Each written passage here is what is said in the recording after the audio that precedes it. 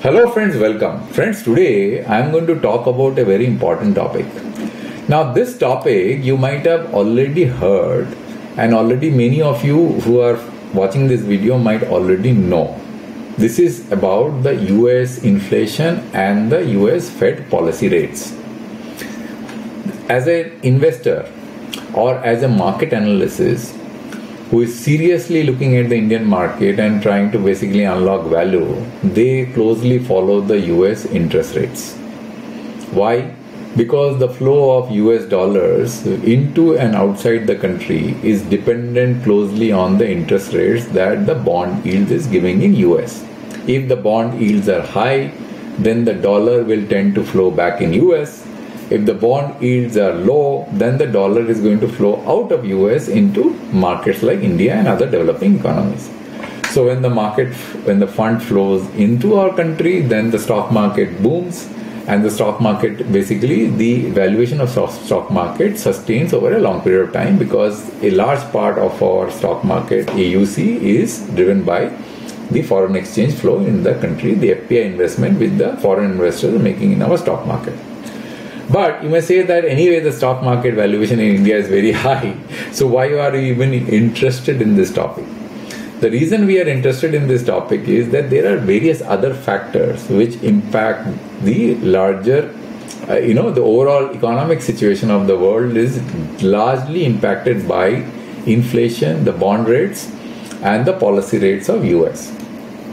So today what I have done is that I have taken a lot of pain to draw one single dashboard. Now this dashboard which you see in front of your screen is capturing the information of the CPI inflation, the policy rate and the bond yields of various durations starting from year 2024 until 2028 on a quarter level. Now capturing this information in single dashboard gives us a bird's eye view what happened in 2008 and what is happening now in 2024 and why the Fed is not reducing rates. It's very clearly visible from this chart and how different the current situation is compared to what we have seen in past in US. So how you can basically tell the story, because if you look at this chart, this chart actually has, as I told you, that there is a time series on the y-axis which is year and quarters, and then we have the CPI inflation in the US, the combined inflation in US, which is in this particular column, and then the violet is the policy, the column which is marked with violet, policy rates, is in this column, and then we have the bond yields of various durations, 6 months, 1 year, 2 year, 3 year, 5 year, 7 year, 10 year, 20 year and 30 year. Now the color of this dashboard is determined by what is the value of a particular interest rates in a cell.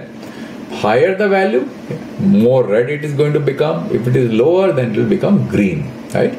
So you will notice is that let's start from the bottom. In 2008, when there was a crisis, at that time the inflation in US was pretty low. Policy rates were also low. However, the expected inflation, which is driven by the bond yields of 20 year and 30 year, because long-term bonds are basically driving expected inflation. So, which is the 10-year bond yield was 3.25%, 20-year bond yield was 3.97%, and the 30-year bond yield was 3.68%. So, which basically clearly shows that though the short-term interest rates, which are driven by the policy rates, were low, but the long term the market was expecting a higher inflation in future, and it kind of translated into higher inflation. As you see that in year 2011 we actually saw higher inflation and the policy rates were still kept low, right? Because you see the policy rates were low but the inflation was higher, and somehow it was managed and the inflation was brought down without changing the policy rate, right? So it's clearly seen that the policy rates were 0.25, inflation was higher, though the expected inflation was higher during the time of year 2000, between 2011 to 2008. Slowly, the whole thing basically when it was managed, so without any difficulty. So things become much more easier as we move forward. Now in 2012, the inflation basically fluctuated between 1.889 to 1.9, and you will find the expected inflation basically went down the 10-year inflations were under control. And then as we move in 2014, we saw a lower interest rates, the lower CPI rate, as well as the 10-year, at least the 10-year bond yields were under control. Though there was the higher 20-year and 30-year bond yields basically were at a higher level, above 3%, but 10-year was under control. Then in 2015, the CPI inflation actually was very, very low. The policy rates were also held very low, and then the situation stabilized. And then in 2018, just before the COVID, actually in 2020, 19, actually the COVID hit us in year 2020. So if you find that year 2017, 18 and 19, at least in 18, the CPI inflation rose, and the expected inflation also rose accordingly. But in 2019, the CPI inflation and the bond yields and the policy rates were kind of in alignment. 20, what happened? The CPI inflation was low. The policy rates were still lower, because you see the policy rates were pulled down further, right? Because it was held higher and it was pulled down to 0.1. And therefore what happened was that the interest rates of the low duration bonds were pulled down further, and there was an impact, a spillover impact of the higher duration bond yields also. Then what happened? In 2021, the inflation shot up exponentially. You see, in 3rd quarter, 4.8%, 5.26%, 6.75%, and then suddenly, and then what happened? The policy rates were still kept low. It was not. It did not rise with the inflation, but in order to contain the inflation, the policy rates were increased, and that drove the inflation down. So the inflation is going down 4.04%, 3.56%, 3.24%, 3.25% now. But the policy rate is still held very high. Why? Because you see everything red here. Can you see that we should not worry about the bonds of the lower duration, because those are driven by the policy rates. But look at the bonds of the high duration, 10-year, 20-year and 30-year. Though the bond yields have gone slightly low compared to what it was in the 4th quarter of 2023, but still it is very, very high. Can you see? From 4.44%, because in the 3rd quarter, the 10-year bond yield was 10.14% on an average on the quarter level, and then it went up to 4.44%. Now it's 4.16%. So what I think is going on is that this situation is completely different. If you see that everything is red here in 2020, 24, 23 compared to what we saw down below. So this is unprecedented situation. Everything red. CPI inflation high, policy rate high, all the bond yields are high. And that is why the Fed is not reducing the policy rates. And it will take a while before the policy rates are going to come down. The reason is that these all have to become green. As soon as the expected inflation in US becomes green, which is a direct correlation with the high duration bond rates, then the policy rates will go down.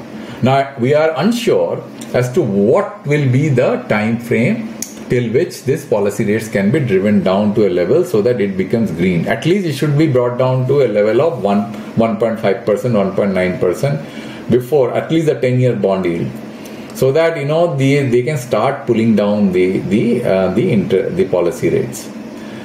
So inflation is still high. Inflation has to go down further down. How down it is going to go down, I am not too sure.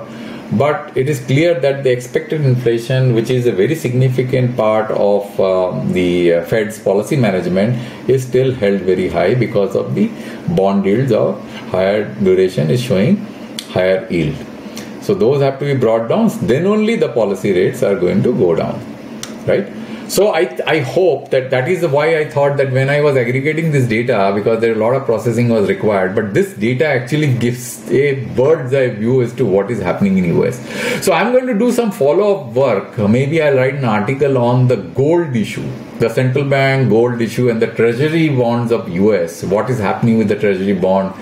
There are a lot of misconception about gold. So what I'm planning to do, write an article on gold And then I'll do a follow-up video on gold to explain as to why the gold prices are held very high and why there is in a current situation, the stock market, the gold prices, the Bitcoin, everything is held very high, and why there is a strong correlation between all these numbers. What it is telling us from a macroeconomic point of view, as far as world economy is concerned. So that is the next article that I'm planning to do, and maybe I'll follow it up with a video. So friends, I hope that you found this video very useful, though the information is not new, but I thought that presenting this information in this manner adds a lot of value, because you can see the bigger picture, and then you can make some prediction as to how long the bond rates, the interest rates in US are going to be held high, and when is the chances that the interest rate will start falling, with some kind of implication on the other parts of the world which are highly dependent upon flow of US dollars from US and investment into other developing and developed countries. Thank you very much, friends, for your time watching this video, and I will come back with a new video next time. Thank you very much.